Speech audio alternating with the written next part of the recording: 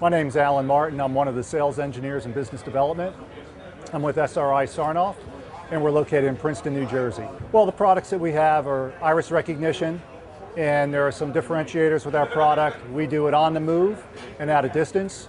And the markets that we service, military markets, any type of secure area that needs to have certain access for people or not allow access. So you could have front entries, you could have evidence lockers, evidence rooms, access points to data centers, etc. This product here, this is our outdoor glance. This is the only outdoor iris solution that's available today in the marketplace. And what differentiates our systems, as I mentioned earlier, is really the way that we do the iris capture. It's being done on the move and at a distance. We're database agnostic, so regardless of whose iris database you're using, we could just tie in with that. And really the magic is in how we capture the iris data. And I'll just show you how quickly the system works. What I'll do is I'll walk up to the system, I'll look down at it, and within a second I'm recognized by the system. It can be tied in with an access control point, whether it's a door, electronic lock, turnstile, whatever it is, and it will then allow me into the facility. This is our handheld device. It's a multimodal device, so it's using facial recognition as well as iris recognition. And it's a very easy system to use. You just register the person, which takes a minute or so.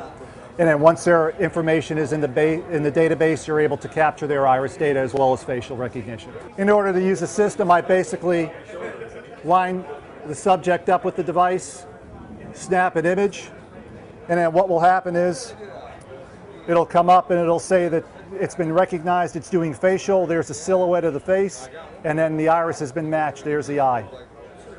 It takes 1 to 2 seconds for it to do that. So I'm Vince Paragano. I'm the product director for the TerraSight suite of products with SRI Sarnoff. What we have is the TerraScout mobile command post is retrofitted in the back of a Hummer, military Hummer vehicle, and a various array of sensors are mounted on the vehicle, including our verifier system, which fuses in real time the visible and the IR spectrum. We also have our TerraScout sensor suite, which is a 30-foot mast mounted on top of which are visible and IR sensors that can be steered by the operator in the back of the vehicle or sitting up front in the passenger vehicle as the commander. And what I'd like to do is talk to you about our TerraSight suite. First up here is the TerraScout MCP. This is our mobile command post. It's really an extension of the fob in terms of the sensors are shared with the fob, and we can exchange video and sensor control on a priority basis with the fob. Additionally, we can handle dismounted activity by pushing the video, the salient portions of the video, which is important here in this application, in that if there's objects that are moving or objects that are IR hot or cold or objects that are lassoed in 3D, we can preserve the resolution of those areas in the video.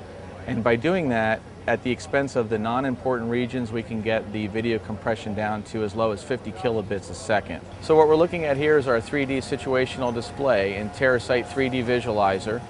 And you'll notice there's an overhead view, multi-resolution terrain, and site models for the tents and other structures. On top of that, we have our cameras placed in 3D, and the draping is taking place of all the video sensors as we pivot around in 6 degrees of freedom.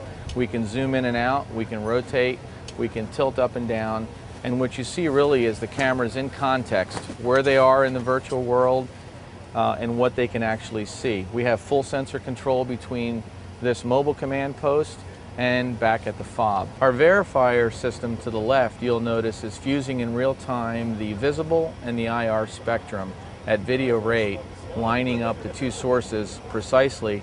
And what's important here is we can see the areas of interest being hot or cold in the IR spectrum, corresponding to, for example, IEDs that are being person-borne.